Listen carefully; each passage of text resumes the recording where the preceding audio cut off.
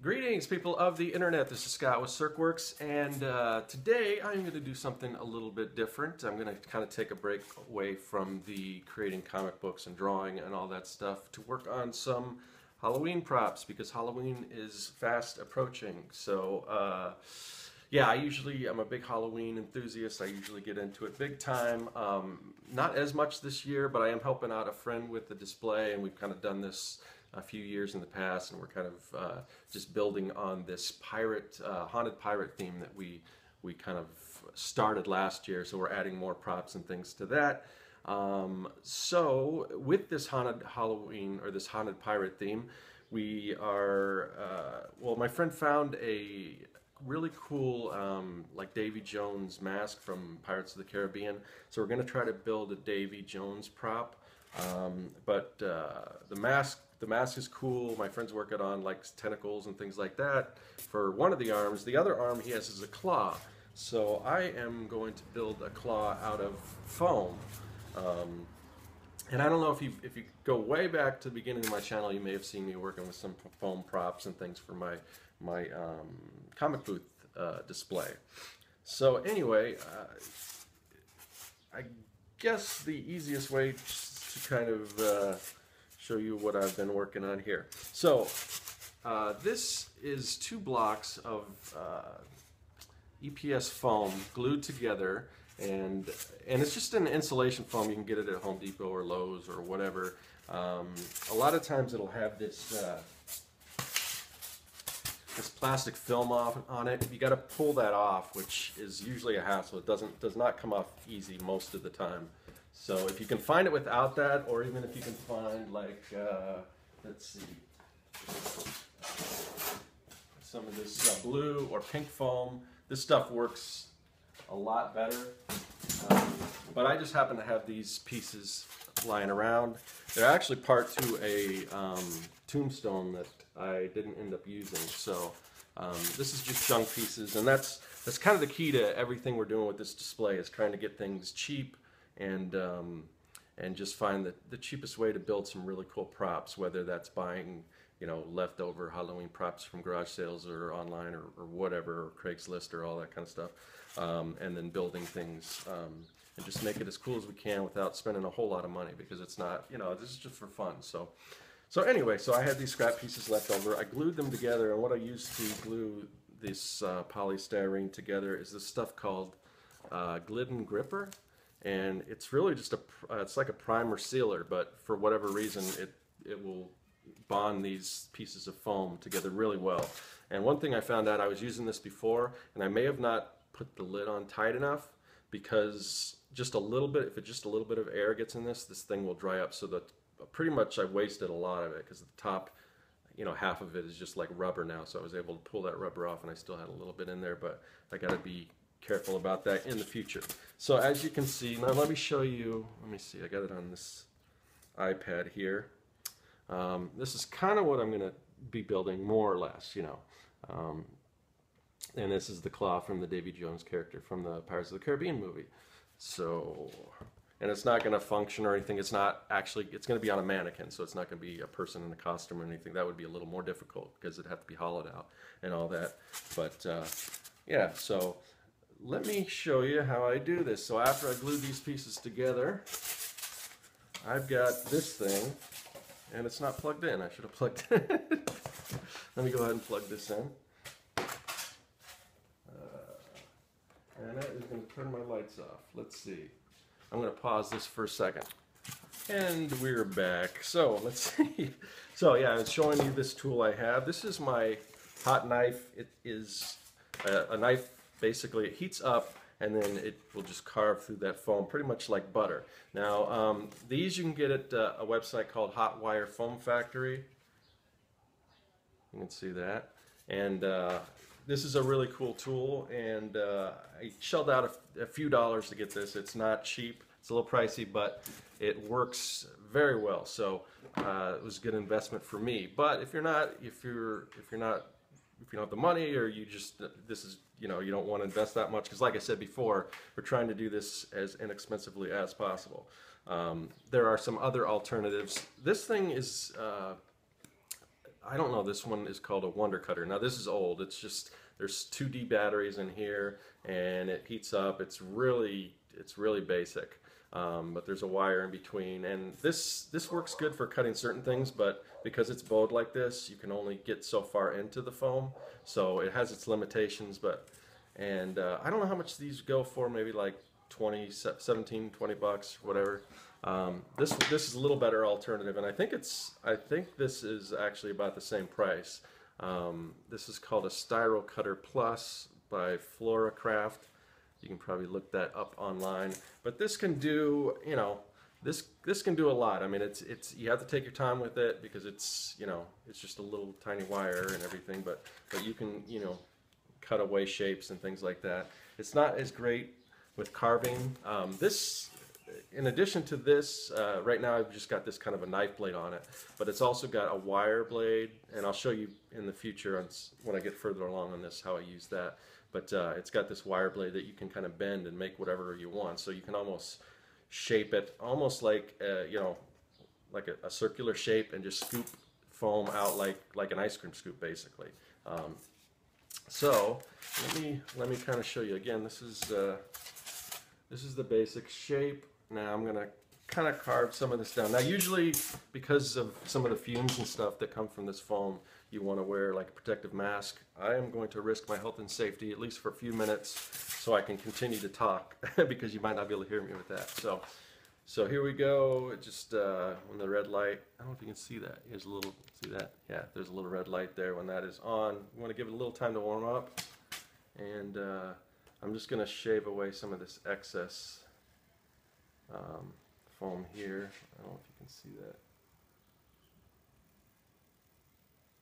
And you don't want to go too fast. It does take a little time. You don't want to go too fast. Now I can heat it up, and I can cut a little faster, which I may do. Let me just cut a piece off here first. Yeah, I mean, before I got this tool, I mean, it was it was hard times. So I can heat it up a little more. I don't know if you can see this. See all these little pits and things like that. That's from when I first started cutting this out. It was on high, so it was super hot. So it started eating away at little parts of the foam like that, which typically you don't need. But you know what? This claw is supposed to look kind of rugged anyway, and plus we've got a lot more carving to do. So I'm going to try to. There's a little dial on the top here where I can heat it up. So I'm going to heat it. I don't want to bring it all the way to the top, because this thing gets red hot. So let's go a little higher, see how well it cuts, if it cuts any better. Give you a chance to heat up again. Yeah, see that's a lot faster.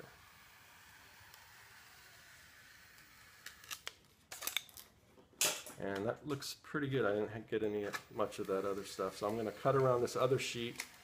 Now when I glued these two pieces of foam together, I didn't coat the whole piece here. I guess I should explain that a little better. Basically, when I just put like the glue, which is that glidden gripper stuff that I showed you earlier, just in the middle here, because with that stuff doesn't cut through as well as the foam, so it helps. You know, it helps if you don't put the glue anywhere where you're going to actually cut. Does that make sense? Hopefully. Anyway, so this is going to be more of the same for a little bit. Let me turn it up just a little more. I'm getting a little brave here. But yeah, this thing, like I said, it's pretty much cuts like butter, especially at this high speed.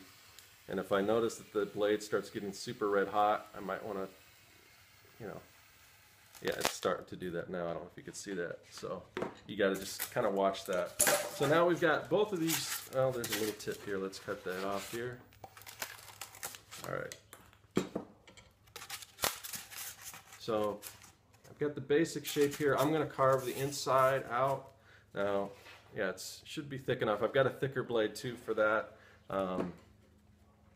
But that's it for now, and I'm going to come back when I'm a little further along, and I'll just kind of show you each step along the way. Maybe I'll show you some of the other blades that come with the hot knife and everything, and so we'll see you in a bit. Okay, so we're back, and I did a little more work on the claw, as you can see. Yeah, a little further along.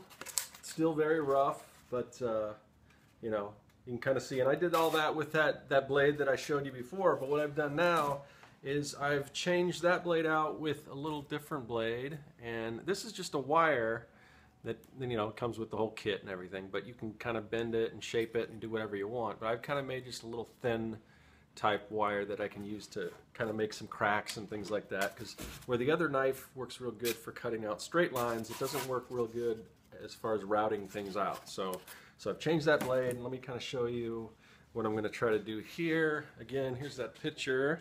You can see, so right in here where you can kind of see where the claw separates. Well, anyway, where the two pieces of the claw separate. So right here where I've indicated, I'm going to kind of carve that part out. So let's go ahead and do that. Okay. So I'm going to wait till it turns on here. And it's a little hard to do this and show you guys at the same time, but kind of see. I'm just basically cutting a little trench, I guess, over here from one side to the other. Just pull that piece out. So you can see where I've done in here, and you know, I can go a little deeper and I can sand some of this or cut other pieces out here. There's also where the claw and the arm meet is another separation here, so I'm going to go ahead and cut that area out.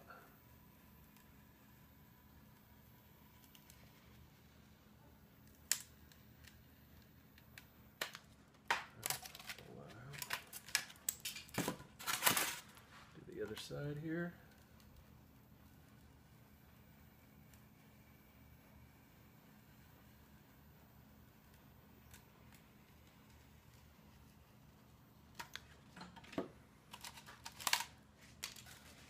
There you go. Now there's other tools you can use to carve and everything, and I don't have them right here with me, but some of them are like wood shaving tools, or you know, that actually shave away. It's almost like a big cheese grater type thing. This foam makes a lot of mess, so I try to get as much done with just these hot wire tools as possible, because it doesn't get all the little beads and little shavings all over the place until I get down to the very last, you know, doing the detailed work and everything. So as you can see, we kind of cut through there, give it a little more dimension, and I'm going to work a little more on this off camera, and then I'll come back again, and we'll see how far along I am, and we'll go to the next step. Okay, we're on to the next stage of this project, which is kind of doing some sanding. And as you can see, so this is pretty much, it's similar to what you saw earlier, a few seconds ago for you guys. But on the other side, I've been carving away, kind of sanding stuff down to make it a little bit smoother. Because the claw is kind of, it's pretty smooth, it's going to be shiny and everything like that.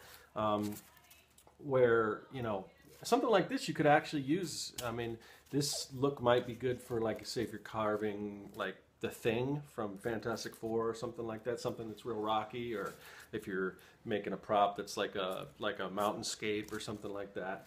But for this we want a little bit smoother, so we're going to continue to keep sanding on this. And what I'm using is this thing, and it's just a little wood shaving tool. You can get this at a hardware store or whatever. And let me tilt this, see if I can tilt this camera down, and we'll do the other side just to kind of see a little bit how that works. It's pretty easy. I mean, once you see it, you should get the kind of the hang of it. Let me, hold on there. How's that? I don't know if you can see it, if the light and everything works. But yeah, you just gonna kind of shave away at this, get all the rough patches out.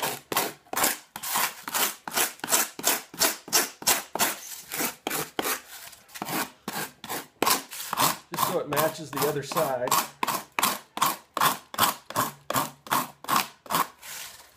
after that, we'll get like some sanding blocks and do some more fine sanding on it. But not sure if you guys are able to see what's going on the camera there, but you know, it doesn't take too long. This stuff carves pretty well, but as you can see, all the white snow that's flying around, it is messy. And the good thing about this is you want to get one that kind of has a curve to it. If you can kind of see that, that's really helpful. I've got some that are like totally straight. They don't work as good as the curves.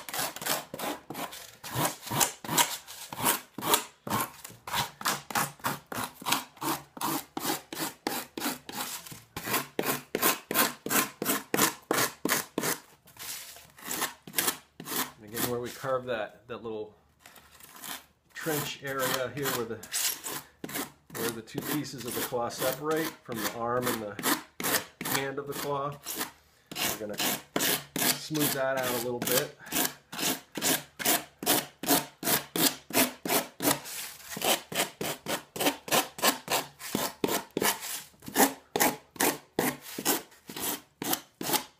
So again, I'm going to shut the camera off and hold on, let me tilt this back up a bit. All right. Okay, so let's see. As you can see, this part, it's getting a little bit smoother. I'm going to finish this up, but I don't want to, you know, waste everyone's time with every little step once you've kind of seen how it's done. So I'm going to finish this up and we'll be back again. We're on to the next stage here. So you can see I've done a little more work, just kind of carving with these tools here. I had kind of some scallop shapes in here where the claw is. Added some bumps and everything. It was kind of way too smooth, so I wanted some bumps, and I'll probably add some little barnacles. I might do that out of clay or something later. And as you can see, this side is a lot smoother. Here's kind of the rough side, but now I'm starting to get using these. There's just little foam sanding blocks. You can use those. Also these here, they're little sheets of foam sandpaper type deals. I don't know the actual names for any of these, but you can see now it's a little bit smoother now that I've kind of sanded it down with that. But I left the other side kind of rough, so I'm going to go ahead and sand that down, and I'll show you a little bit of that. I'll show you a little bit of that, although it's kind of self-explanatory. Once you see a little bit, you'll kind of understand. You just kind of keep at it, keep working at it. So let's see if I can tilt this camera back down once more. Can you see that? It's kind of an odd angle. If I was really fancy, I'd do some cool edits and stuff like that, but I'm not going to do that. So, so yeah, just you take your foam sanding blocks, and you just basically do what you were doing before. You kind of have to be a little careful around the little bumps and stuff that I've created, so we don't sand those off. Let's get it nice and smooth.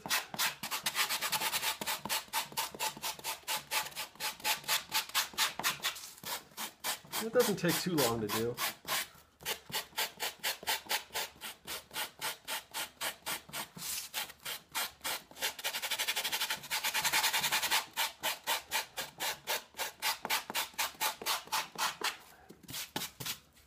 Kind of see, hopefully you can kind of see the difference there. It's a lot smoother there. Now for when we get inside these little scalloped areas, it helps to use this tool because the block is kind of, it's got edges and everything and angles, so it's a little hard to do that. So what you can do is you can kind of just twist this, or you can kind of wrap it around your finger a little bit, and then let's see, it's kind of weird trying to show, I don't know how the best to show this to you. Just kind of go in there, sand those areas. And you can use, you know, almost anything to sand. Like if you got other areas, you can, I mean, if it's real small, you can wrap it around a pencil or something like that, or just wrap regular sandpaper around a pencil and get in there. For certain things, you can use like the emery boards that you use to file your nails or whatever. All that kind of stuff works.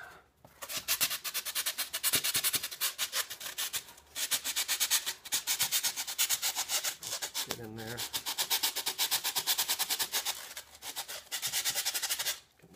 smooth.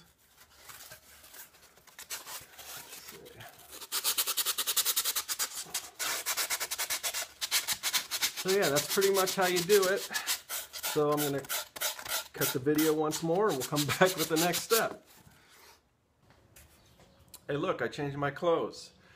It is actually a day later and I just thought I'd get back on here and kind of show you how I progressed on the claw. So I've sanded it down. It's kind of, you know, added some little bumps and things like that. And the next step, what I'm doing is I already started, is I'm going to add some little barnacles. I don't know if you can see that. I'm just using like air hardening clay. So it's, let me show you how to do that. I'm going to tilt the camera down once more, see how this works. Can you see that? I'm not sure I really like these angles, but for right now, I'm just kind of not putting much time into these particular videos. I just want to, I wasn't even sure I wanted to show you guys how I did this. Not that I didn't want to show anyone, but I was just going to work on it. And then I said, you know what, I'll turn the camera on. So I'm just taking a little bit of this, you know, clay. This is the stuff that will harden once you know, as it, you know, with the air and everything. So putting a couple little pieces here and maybe, yeah, it's got to get these things a little wet.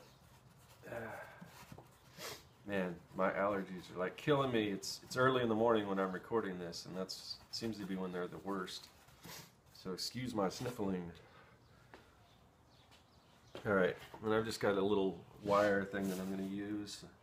Make a little hole in here and just kind of pull some pieces down. Doesn't have to be perfect. I don't know, can you guys even see that? Yeah, I used to have a better tool than this that had a point to it, but I don't know where that went. So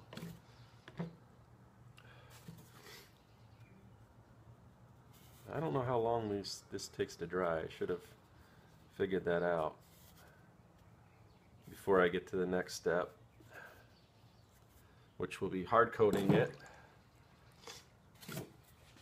Do another one here. Just kind of, you can kind of go on the internet and look at barnacles and how they look. So there's a few. So it looks messy, yeah, I know, but once we coat it and paint it and everything, it should look pretty good. And the good thing about, once you get little crevices and things like that, when you add the paint, it'll help pop that stuff out a little more, you'll see. So that's it for this stage. We'll be back for the next one. Alright, so you can see I've added some little barnacles and also some little bumps and things here just to give it a little more texture. So this thing, although it looks kind of, doesn't look that, you know, doesn't look like much, but we're going to go to the next stage, which is hard coating this, and that'll, you know, everything will be this, you know, it'll smooth everything out and give it a little bit of a hard texture. And so it's not just foam and it won't chip away and all that kind of stuff. And so if you happen to watch the videos I did way back when I was doing my booth design, I use this kind of stuff as a hard coating. It's called Styrospray, and it kind of hardens like a almost like a fiberglass, really smooth, and that stuff works great. It would probably work pretty good on this. It's a little pricey and I'm running low on that. So I'm going to use a different kind of hard coating this time, and the good thing about this one is it's something that you guys, anyone can pretty much make at home, you know, just with stuff you get at the hardware store. It's pretty simple to make. It's called Monster Mud. I don't know if you've heard of that, but that's usually what people call it, and you get some of this, it's drywall compound, joint compound, and just some regular latex paint. Probably flat. Usually I always paint this stuff, so it doesn't really matter. The color usually doesn't matter. I try to I go and I buy, this has got an X on it. This is stuff that they mixed wrong or whatever, and you can usually get those pretty cheap. So the formula is 4 parts of this and 1 part of this. So 4 parts drywall compound, joint compound, 1 part latex paint. So, and I've already mixed some up, and you want to get a, hold on, you want to get a good drill with something. This probably isn't even the optimum way to do it as far as this. I mean, you can see how old this is, but just something that you can mix this stuff in real good, that you can attach to a drill or whatever. Depending on how much you use, you can get like big gallon jugs or whatever you want, or 5-gallon jugs.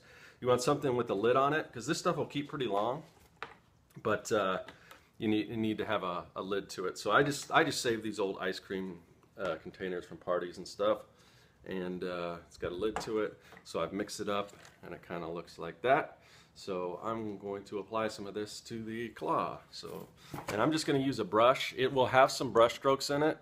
If you use like a foam brush, that might help a little bit. It might not get as many of those brush strokes, but I'm not too concerned with it at this point. I mean, this is kind of a quick and dirty prop, so you just kind of brush it on like you would paint, and depending on, you know, how many coats you put on it, that's going to be how durable the coating is. So yeah, it kind of brushes on like paint.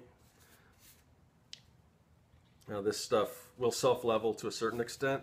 It's not the same as the other coating that I use, that I always use for like real smooth type things, but this one, I want it to kind of be a little, obviously we've got all these little barnacles and things like that, so it's not going to be, we don't want it completely smooth. But so and that's basically it. You just keep doing this, just brushing this stuff on here. And by the way, you know, I know I'm kind of rushing through all this stuff, so if you guys have any questions or anything that you didn't quite understand, just, you know, hit me up on the YouTube comment section, and I'll get back to you and try to answer a question if I can. So I'm going to continue to do this, and we'll be back, and I guess the next stage will probably be painting. So I'll see you then. All right, now the whole piece has been totally coated, hard coated, as you can see. Now the next stage is actually I'm going to apply some paint. So let me kind of tilt this camera down, see if we can do that. There we go. So I have just this cheap, this is Apple Barrel brand. You can get Ceramcoat or whatever kind of acrylic paint. This stuff's fairly inexpensive, and it lasts pretty long, and it's got pretty good coverage. It's weird though that the orange, which is one of the colors I'm going to be using for this, orange itself, certain colors have better coverage than others. Orange and yellow, not so much, but I'm going to mix some of this orange with red, because this is going to kind of be an orangish, reddish color as a base coat. So I'm just going to put some of this stuff on a paper. I can't see that. There you go. On a paper plate. I'm going to mix in some red.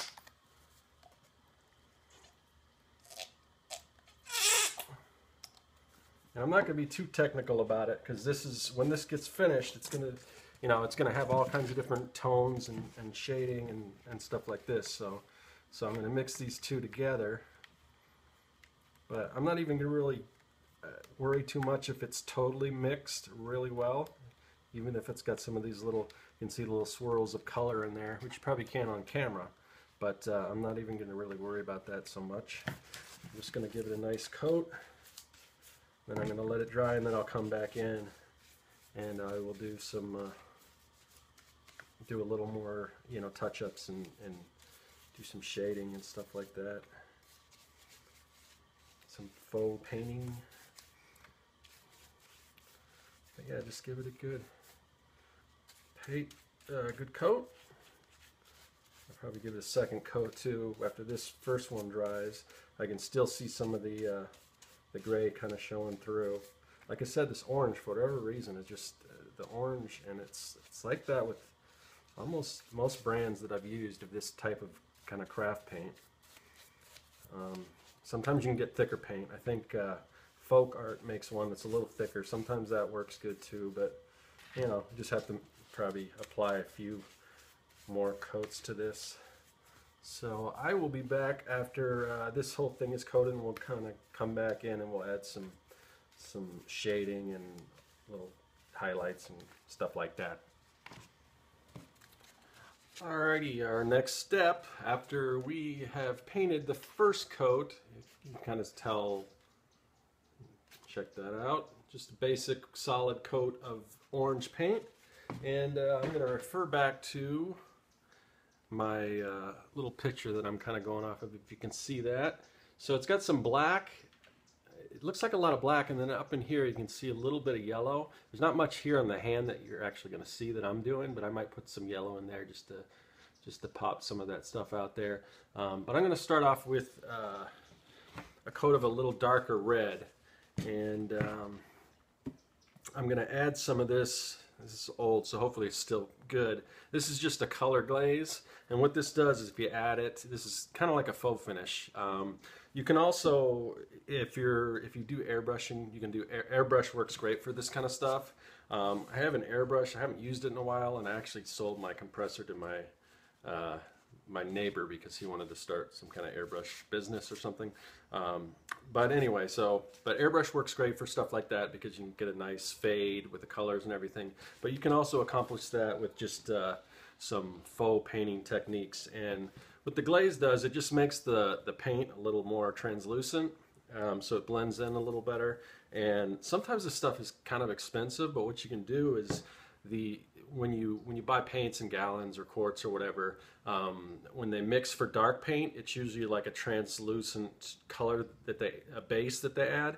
That stuff works good too. So if you just get a paint that hasn't been tinted, there's some that are kind of more opaque, but get the translucent stuff, and that works great too, and you get a lot more mileage out of that. But this just happens to be what I have, so I'm going to add a little bit here in this tray next to some darker reddish kind of maroon color, and I'm going to mix that together, and then I'm going to just pull the camera back down so you can kind of see. Whoa, that ain't going to work. I may have to stop this for a second.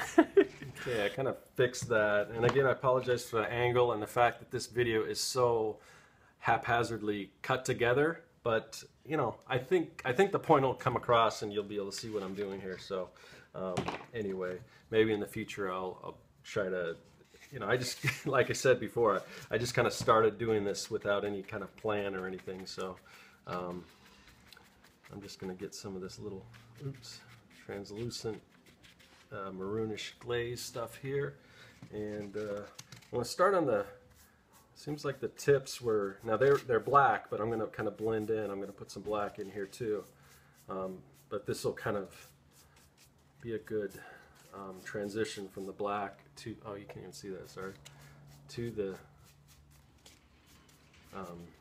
the orange, hopefully, if all goes smoothly. The good thing about this is you really can't mess up, because the worst that can happen if you don't like it, you can just paint over it again and start all over from scratch. So I don't worry too much about it. Like I said, I really don't have too much of a game plan right here. I'm just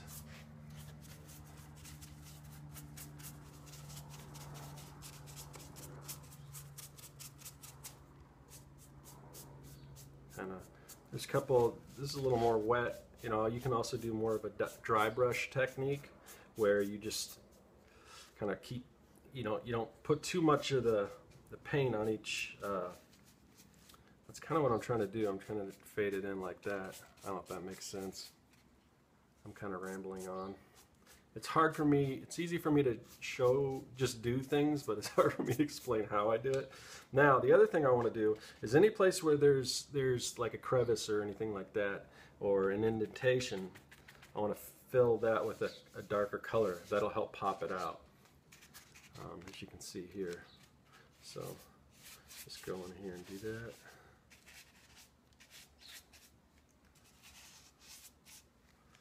Again, right in here. I'm going to click over here to my iPad so I can take a look at that picture again, just to see what's going on here.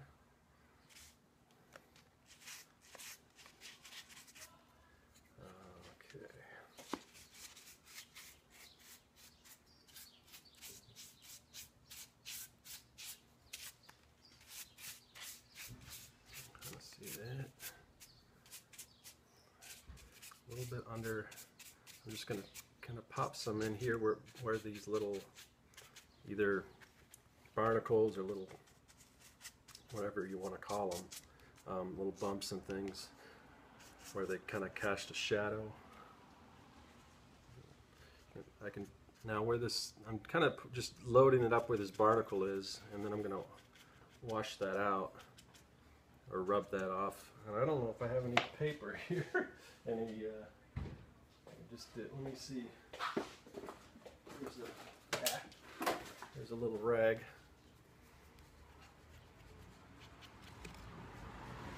And that should kind of get it so that's another kind of technique, is this ragging technique, but that'll get some of the darkness in the little creases there. I'll do it again on this one, this other barnacle here.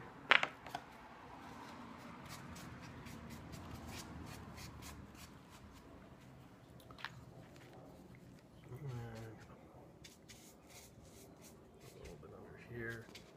Also, let's see, kind of hard to, I got a smaller brush here, let me try that. Just in here where the kind of scallops in the hands are.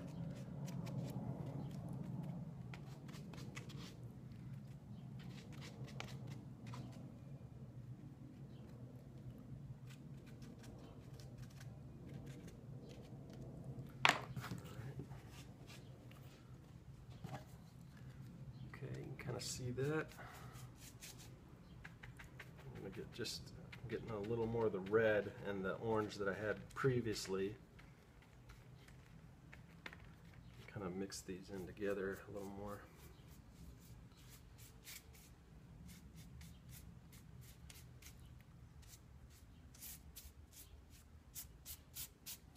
Since it's still wet, it should blend in pretty well.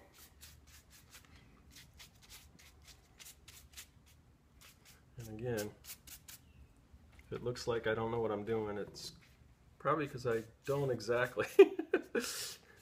But it'll come. I know it'll come out decent when I'm done, because I've done this enough times. It's just kind of playing around with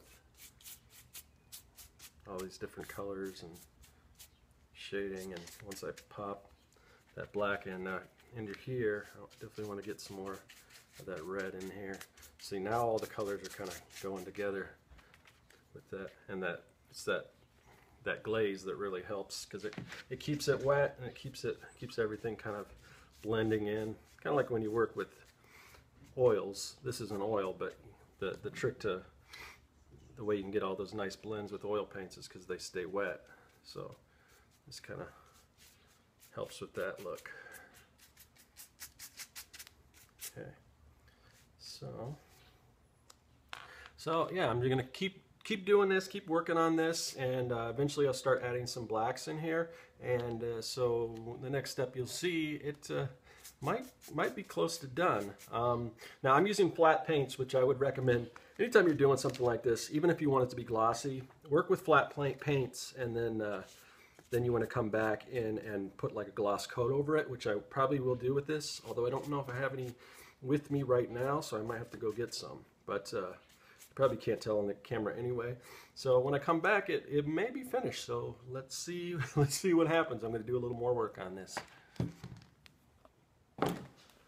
And the paint is now dry, and so let me show you what I came up with. And again, I may go ahead and put like a gloss or semi-gloss, like a clear coat on this to kind of make it shiny. But that is it. So you can see, yeah, I've just played around with some different colors, added some yellows and some blacks and things like that. Now, it's not perfect. I mean, if this was something that was up close, as far as like a movie prop or something like that, I might take a little more time with it. This is just a quick Halloween prop, and I think it's going to do fine for that. So, so there you go. I'll see you guys later. That is all.